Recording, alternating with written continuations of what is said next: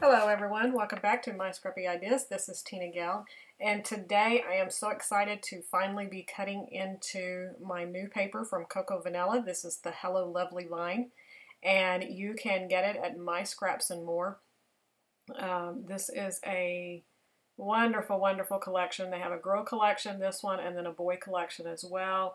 And Audrey's gotten it in, and it was sold out, and she's ordered more. And so just keep checking back in the store if it's not there right now, but it should be restocked by the time this video airs. But I really think this is probably my favorite collection, maybe ever. I'm not sure. So let's get to the layout. I started with a piece of craft cardstock, and I'm following a sketch from the Hip Kit Facebook page, and it just had these circles stitched in the background. And so I just went and grabbed some bowls and some plates and kind of traced around them, and I'm trying to just get like 3 or 4 different loops. And the bowls weren't really the size that I was wanting, and so I drew one of each that I will follow, and then I just kind of hand drew my other one in so that I can just kind of sketch it out. And then I'm going to take my piercing tool and just start poking stitching holes, and I'm just going to do a back stitch. So I'm just putting them pretty close together, probably about 1/8 of an inch apart. And I won't bore you with all of that, but that's what I'm doing here. Is just I have my piercing tool, my foam mat underneath, and I'm just poking holes on top of those lines. And then I will go back and erase all of my pencil lines and start stitching. And when I stitch, I use embroidery floss, and this time I used kind of a cream colored embroidery floss. I wanted it to stand out off of the craft cardstock, but not too much. And there's not, by the time I finish it, I know there's not going to be a lot of it showing, but it's enough to really give a nice effect to the layout. And so when I stitch, when I'm doing a running stitch like this, I normally use 2 strands of embroidery floss. And then I took my Heidi Swapp Color Shine, this is the teal, and I was wanting to kind of just emphasize those circles again, so I grabbed a paintbrush off my table and just started kind of putting circles. And the paintbrush wasn't really a great one, and so then I used the nozzle, the little pokey thing, the nozzle that goes down in there. And then I go back with the paintbrush again, and in the end I like it because most of it covers up. I just wanted that hint of that teal coming up underneath all of my flowers and stuff. But I will definitely go and find my nicer paintbrushes and put in my collection now, because I know I'll be doing this again. I'm not a messy, inky person, but I've gotten these new color shines, and I enjoy playing with them and kind of in my own way.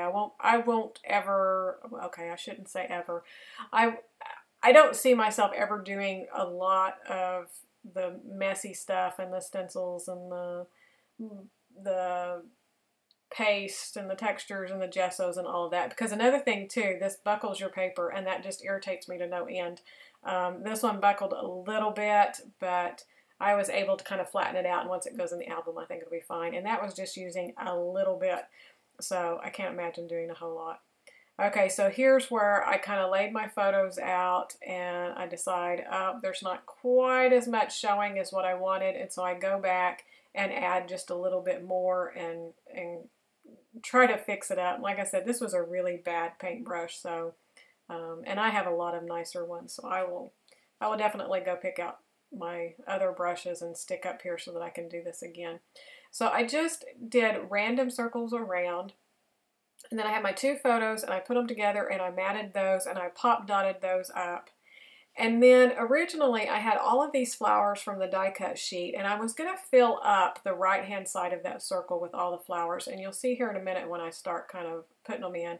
And then I had this from the sticker sheet that says I simply adore you, and so I was going to kind of put it there and then just fill up like a bouquet of flowers coming from the photo. But after I get them on there and I play with them a little bit, I decide that I like it much better just following the outside edge of the circle and not filling up the inside of it. That makes sense. Hopefully that makes sense, and you'll see what I do. And so I'll move all those inside flowers out in a minute, and then I just move that I Simply Adore You sticker over where it crosses into the photo and on that. Okay, so here we go. And so this is where I've decided, no, I like it on the outside where I can see a little bit more of that misting color and stuff.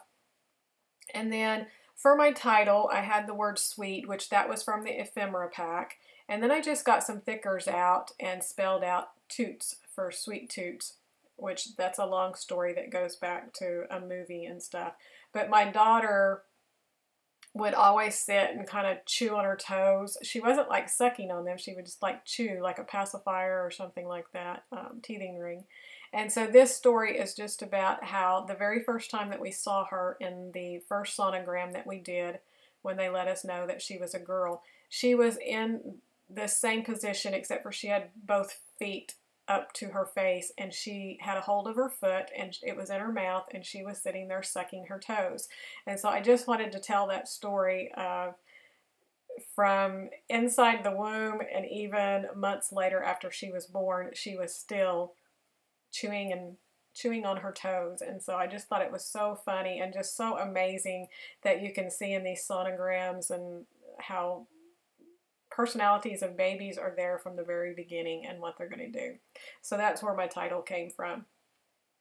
Then I had this other little flowers from the ephemera pack, and I decided to stick those over. Actually, it was from the sticker sheet. I put those over on the left just to kind of carry that flower over to that side.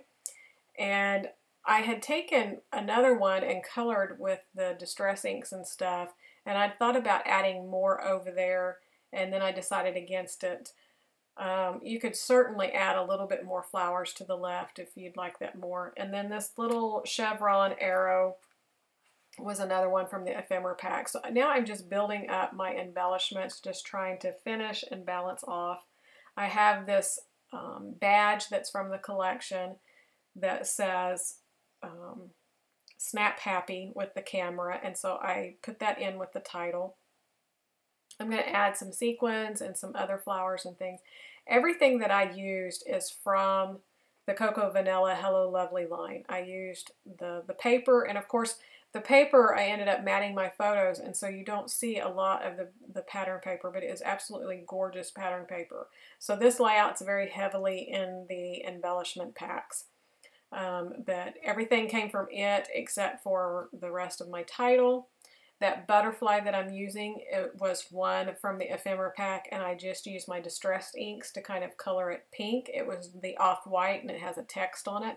So I just did that so I could get a little bit of a pink butterfly.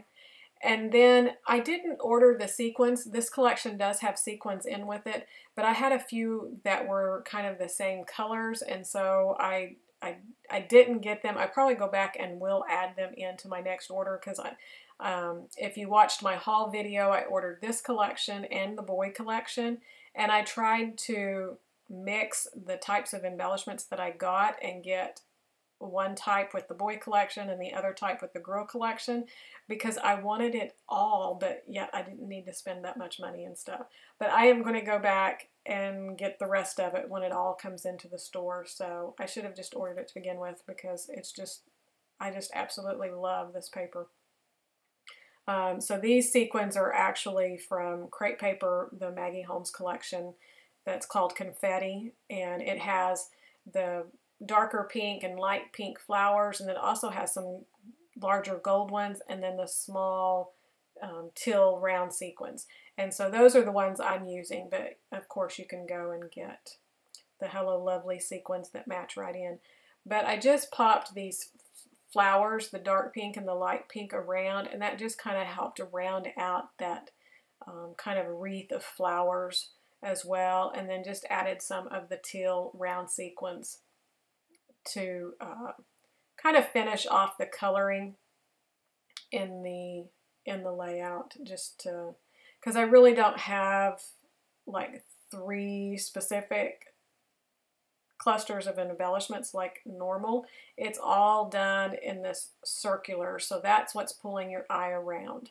Now I guess you could, if you really wanted to nitpick it, you could find the 3 clusters and a diagonal starting with the butterfly and then the I Simply Adore You tag and then the bottom cluster.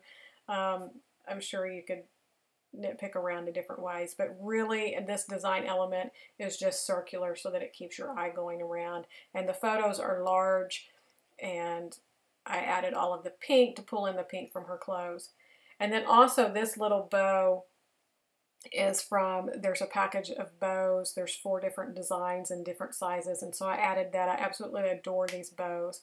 And so here's some close-ups of this.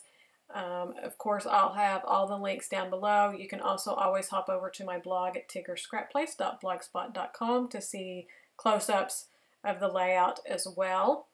I hope if you're not a subscriber that you will become one and click the subscribe button. If you enjoyed this video, I would love it if you'd click the like button and let me know.